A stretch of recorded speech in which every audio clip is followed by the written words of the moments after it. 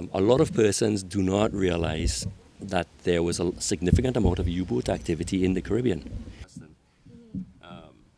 According to Undersea Tobago diver Derek Chung, our waters are littered with relics as they were the site of a number of World War II battles.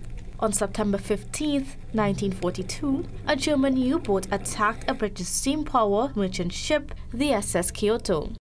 She was sailing out of convoy, coming past Scarborough, when she was caught by a U-boat captained under the command of Hans-Jürgen Offermann, and that was U-514.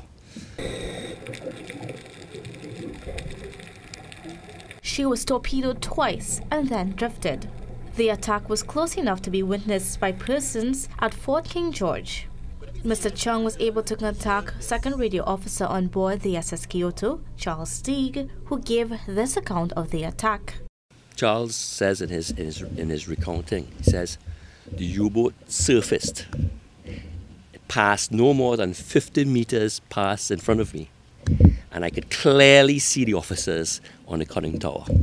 And I think they were pretty worried that they would be machine gunned in the water. Fortunately, the Germans did not, and Charles Steig survived.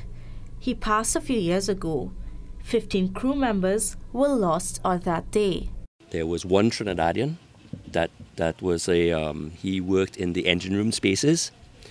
His name was Abdullah, his surname was Abdullah. It is believed he is buried in Tobago, but Chung has not been able to locate his final resting place. The U-boat returned later that day and shelled the SS Kioto, and she sank in 40 feet of water. Today, the wreck can be dived. At the bow of the ship, you'll find the bits, which is where the ropes tie off on. Anchor chain is still there, the anchor winch. And as you come further on, back more midship, you'll find the cargo hatches, you'll find loading winches. According to ship logs, SS Kioto was a merchant ship and was not expected to be carrying any ammunition. However, one of the interesting things is that we've been finding unexploded munitions around her. We're looking at several 250-pound and 500-pound bombs that you would drop from an aircraft.